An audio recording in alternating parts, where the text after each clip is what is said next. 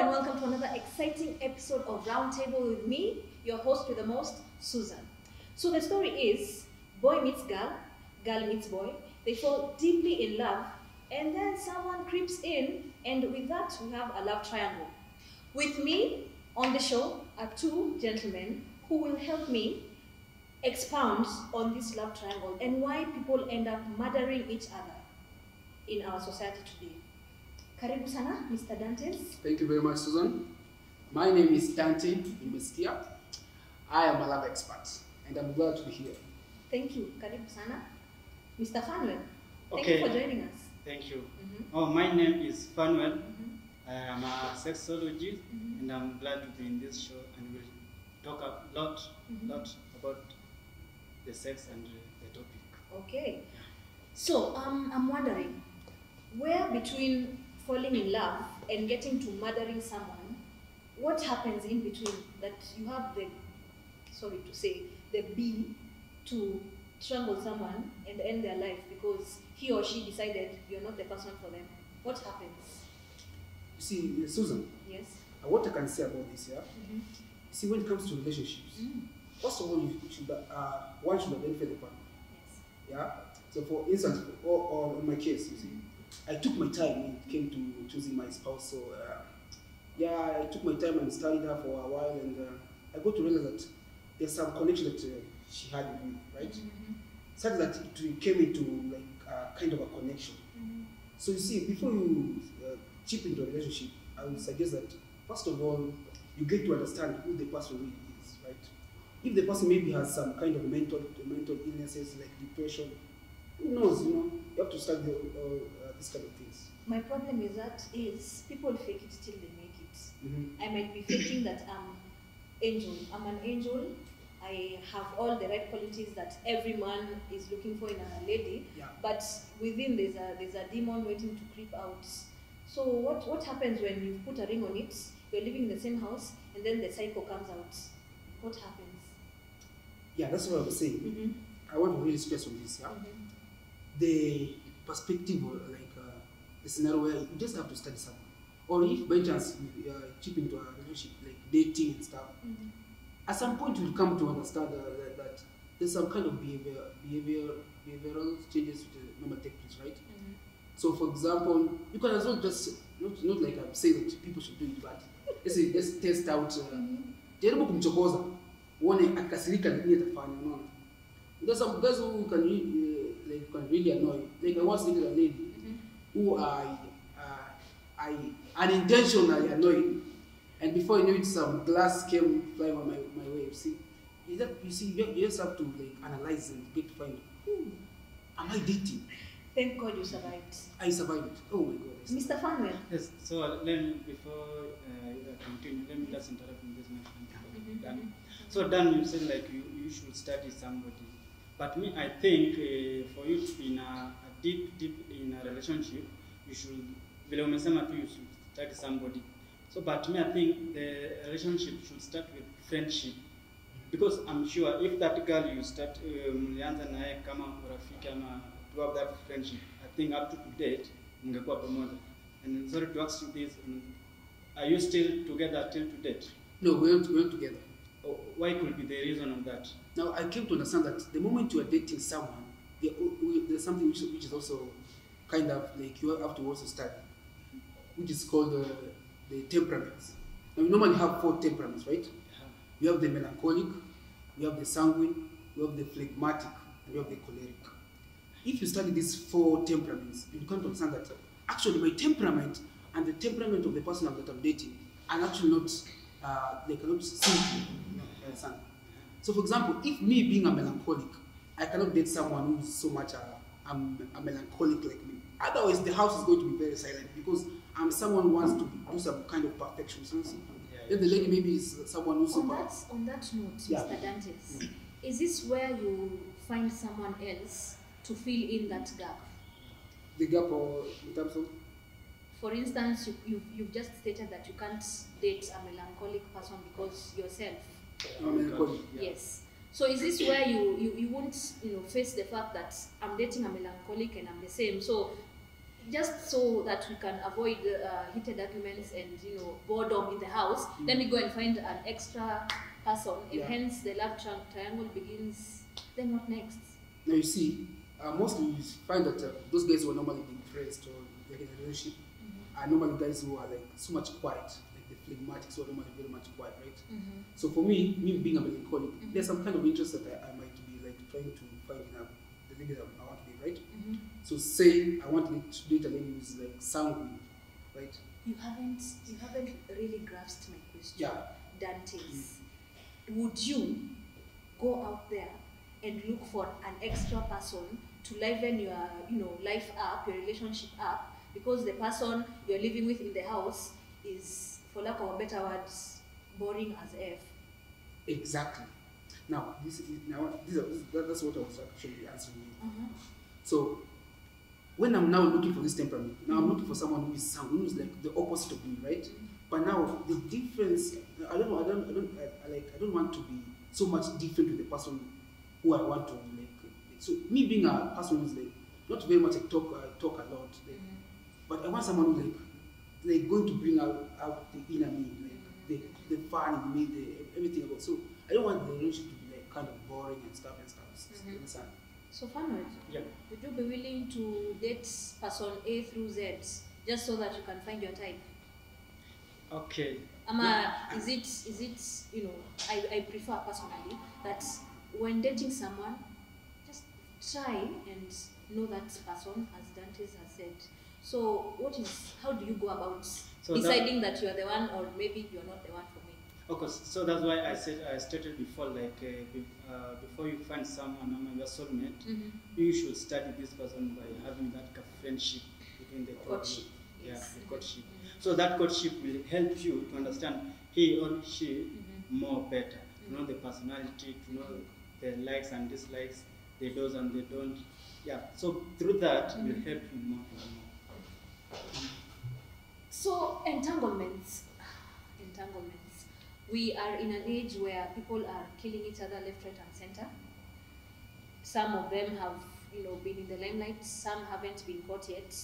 So I want you guys' opinion on what it takes and what sparks that rage that you get to a point of killing someone, ending someone's life in a relationship. Now, Susan. Yes. You see, when it comes to a relationship, what you come to understand that there's this kind of mental illnesses. Now, before I go to that, in a relationship, you need to trust each other, right? If, for instance, I'm dating, right? Yes. Then you don't come open with me. Like there's some things that I have to find out on my own. Let's say your past relationship. Maybe it was a premature kind of. But I thought you prefer an open book. I prefer yes, an open book because why do you want me to struggle to know you? Yeah, that's what I want to come to, right? We need to like open up and get to know each other clearly, right? If I get, for me being a melancholic, the moment I see some kind of dent, like initially you told me this kind of thing, right? Now, the moment you start the moment the relationship is continuing, I get to find something else, which is the opposite of what you told me. Now you see, that will kind of create some kind of distress between us, right? So if by chance, let's say, I get to see you with, let's say, some men, you see, for a melancholic, we normally overthink. Like, I'll ask you, okay, so that guy is your friend? You say, oh yeah, he's my friend. And him being your friend, I see like most of the texts being so much not of, let's say, most of the connection between you and the two of you being not of so much of a friendship, but kind of an upgrade of a relationship. I don't know if you understand what I'm saying. Yes. So it makes there's some kind of distrust which occurs. Now. So where does this rage come in? Now this rage comes in. Yes. You see, for a rage to be like a mature rage, I don't want to use some kind of examples. What do you mean mature rage? Now, a mature rage is where, like, it's a kind of a build-up. For example, the distrust builds up, pile after pile over time. And before you know it, you become very much depressed. A depressed person normally does not think straight, right? He will be thinking about either to find a way to drop the cause of the stress in the head. So you find that if the person does not share, for example, someone like a phlegmatic will not share his kind of thoughts, like his kind of what is going on in the head, he will not share, right? For choleric, he will share. For sanguine, he will share, like openly. But for a phlegmatic, he will not share. And before you know it, he has no advice. He has no direction to what should be done. He's been bottling all his emotions Exactly. up and then boom, Exactly. blows up. And before you know it, someone just goes and stabs someone's daughter, unintentionally. Or son, because you know, Son. the females they are welding, man. They're very well. Yes. You know. So Fun so to add on Talk that, to us. yeah. Yeah. So you said that why people are accusing each other in this entanglement thing. Yes. So me, I think one thing would be a lack of disclosing to disclose the Communication. issue. Communication. Yes. Right? So you find like maybe the lady has really invested the feelings. So here we are talking about the feelings. Or the man, because you know, gender equality. Yes, is equality. important. Yes. So both he or she has invested more feelings on the other partner. So you find like in Africa time. So for example, when you take a soda coke, then you check before you open it that is it CO2? Fizzing sound. That's Fizzing sound, yeah. gas. Yes. But don't open it before. Shake it, then you open that's dope. Yes. So this will reach a time like the truth will come out suddenly. So I have a story that there's this friend of mine. He got D in Form 4, and he was dating an engineer lady. Yeah.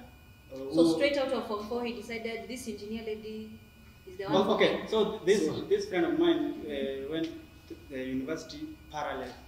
Yeah. So they meet in the university. Okay, So okay. mkiwa university ama ni tu mimi ndio sijawahi uliza like nilipata grade gani.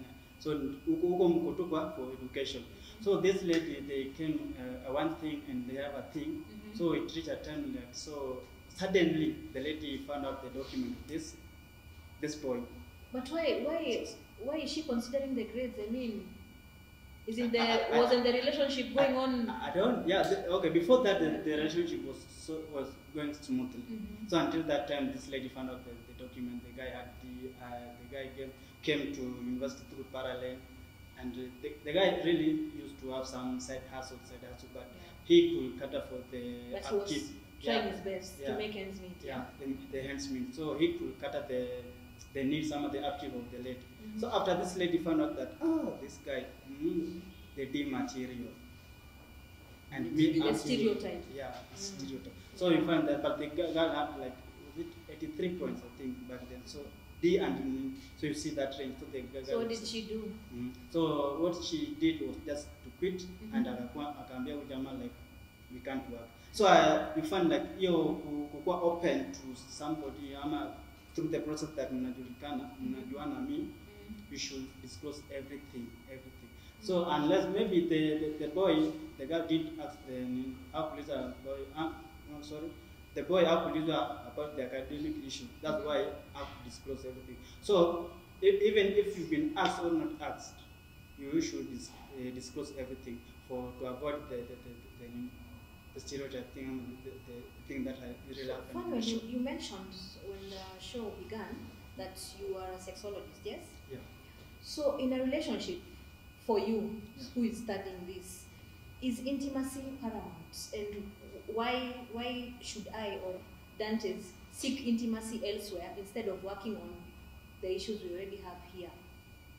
Okay, so on that, I think the both of you, the both partners should just, because in a relationship, this thing that we talk about, you should have that sitting talk between the two of you. You're talking between the two before you seek for another. But intimacy is a tricky discussion. Yeah, it's a tricky discussion. Especially for men. We want to be Dantes America. Yeah, intimacy for men is very sensitive. I mean, I'd be very willing to come and, for the both of us to get help. But for me to approach my spouse in itself is a feat, my friend. It's like Mount Everest, except with a little bit of oxygen. Then Dantes aniambia mwanaume ni kujikaza. I mean, if you feel I'm not satisfying you by the way, take a hike. that one. So there's a program that we are trying to roll out on how to go with this program that the two parties are in. So I know it's a hard thing the two to discuss and sit down and talk about the issues.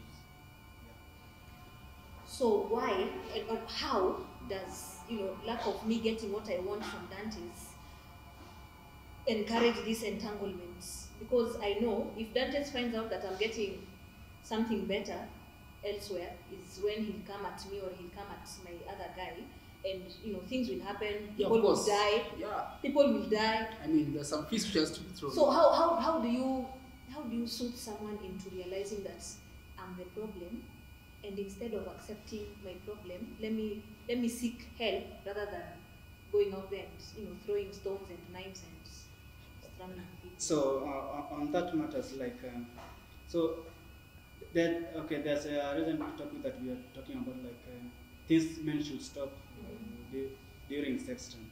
So you find that we have the we call it. Yeah. So you find that when men stop this, I think the relationship from the entanglement will be smooth. So I think one of the things that men should do, should do during sex, we call the foreplay.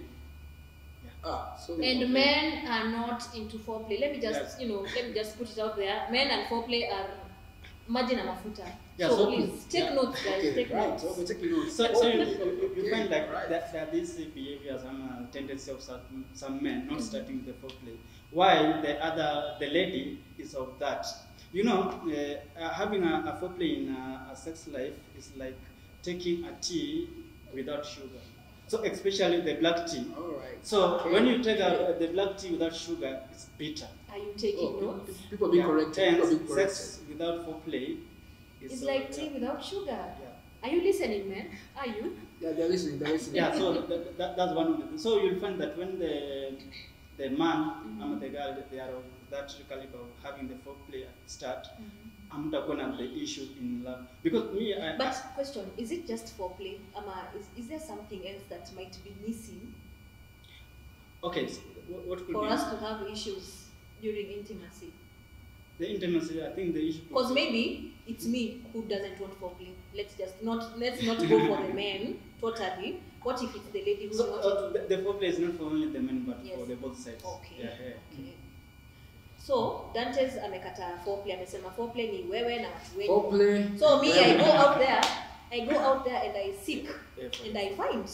I knock and the door is opened. So that's why the issue is coming. So when Dante finds out that I've sought and I've found, I've knocked and the door has been opened, he catches feelings. I mean, how do you curb this? Is what I'm trying to ask. Is what I'm trying to get to. How do you curb this? How do we stop? I think there's because before people killing each other because of jealousy, because I'm not satisfying her, so she had the audacity to go somewhere else. I think that starts from the person, the inner person. Like, for example, Dante's and maybe her fiancé, maybe fiancé has just got out of the relationship. So I think Dan should just try to call herself a meeting. Yes. Ajita kamkutano. And nasikia story. Your mind should be the chairman, your heart should be the secretary, yes. and your whole body should be the members. Well, heart chairman, heart secretary. Yeah, the heart should be secretary. The mind is the chairman. Okay. Yeah. Wow. So in that, after Dan just call Amjita kwa mkutano, ataji internalize kidogo aji kwa mkutano. So from kwa hiyo mkutano ndio atasema like, okay, what made my fiancé to work out in a relationship? What am I lacking? Before I hit the fiancé waka chini waongee. See, that's sorry for saying. So that's what I was saying. You see, in a relationship, you should be very open with each other. If you like these things called foreplays, then you should tell me, okay, I like this thing called foreplays. What if you, the melancholic guy who just likes it, bland, for lack of a better word, get to the point, no foreplay. How do I approach this with you? Now, if you just with the melancholic. That's why I want to characters. The person that I'm dating should be very open to me and tell me, okay, see, from the get-go. Yeah, from the get-go. As you fake it till I make Yeah, it. don't fake it. I mean, this is something. This is a gift. I mean, Which is the problem. yeah, this is a gift. Just have to tell me, okay, see, I enjoyed when you started like this and this and this. Instruction. Yeah, you get the instruction. Okay, see. But some people don't like being instructed. I mean, I know what I know, so you, whatever you think you know, please don't bring it on here. my case, if you instruct me with that kind of perspective, I just say, okay, that's a very good idea. I'll go. And that is why, ladies and gentlemen, you need a sexologist when you feel there are issues in your relationship. We need a sexologist. Today, ladies and gentlemen, I know you've taken notes. I've learned a lot. I've learned that ukijitaka mkutano, your mind should be the chairman, your heart should be the secretary, and after all that communication, you should abide to the fact that killing is never a solution. Sit down with your partner, have a conversation, and maybe, just maybe, these entanglements will come to an end. Thank you so much for joining us once again on Roundtable, the show that echoes your thoughts and brings all these topics with a little bit of spice. Until next time, bye.